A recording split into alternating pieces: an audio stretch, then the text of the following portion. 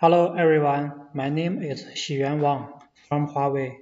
Now I'd like to share the topic to you. It is called Bring the Power of ONNX to Spark as it never happened before. This slide is prepared by Yikun, Zhipeng and me. Okay, let's start. This page shows the simplest workflow of inference flow of data and AI pipeline. In general, the user uses the Spark as data processing platform and uses the ONNX runtime as inference platform. The well-defined data frame inference interface is very friendly to data engineer, and data engineer can easily to load data and complete the feature engineering. They are very proficient in data processing as the de facto standard of the big data platform. Spark can help users easily and conveniently use a simple interface to divide huge data into each executor. Especially in recent years, Spark has enabled Pandas on Spark API since version 3.2, which is also very convenient for users. At present, various AI frameworks such as TensorFlow, PyTorch, Manspur, and so on has their own implementations for developers who use AI framework. They are often proficient in parameters tuning of AI frameworks and the internal principle of frameworks. There are some gaps or friction points between the two because data engineers often do not understand the framework very deeply and they do not know the internal of various framework. And the same as AI engineers, they don't know the deeply about the big data framework. Therefore, the Spark community has also initiated a discussion on Spark improvement proposal. It is called SPIP, hoping to head the complex process of each framework by providing a simple API and to make the process of Spark and AI inference smoother. The goal of this SPIP is to simplify the deployment of DL models to Spark inference, enable integration with third-party DL frameworks, and the target persons are data engineers who need to deploy DL models on Spark, or the developers who need to deploy DL models on Spark. You can also search the Jira to learn more. This SPIP is still under discussion. If you are interested, you can join the discussion as well. This is a simple example to show how the developer should complete the inference after DL on Spark enabled in the future. We can say that the only thing the user needs to do is to import the corresponding framework extension and model URL. Then all the complexity, including type processing, conversion, and framework initialization, are hidden in model UDF. What each framework needs to do is to implement the corresponding implementation according to the actual situation of the framework. Then see the right picture. The Spark will help you to execute the ONNX inference in Spark executor, and Spark will help gather the final result. In this way, users can easily complete ONNX inference on big data.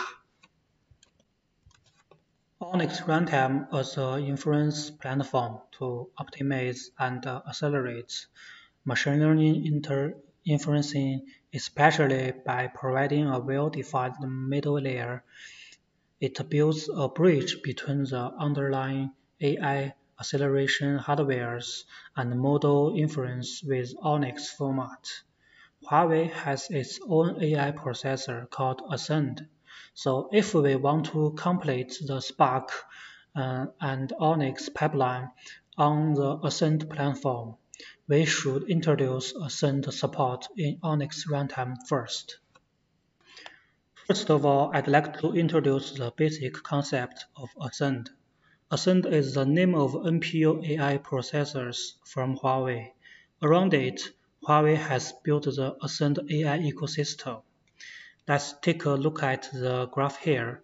The gray rectangles here represent different Ascend processors models. Ascend 310 only supports AI inference, and both 710 and 910 support train and inference as well. Based on the processors, Huawei built a series AI-related hardwares, which shown in the blue rectangle.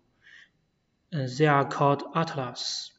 Here, I'd like to say more about Atlas 3000. It's a kind of PCI card and used widely on data or AI process servers. Our develop and task work is based on it as well in ONNX.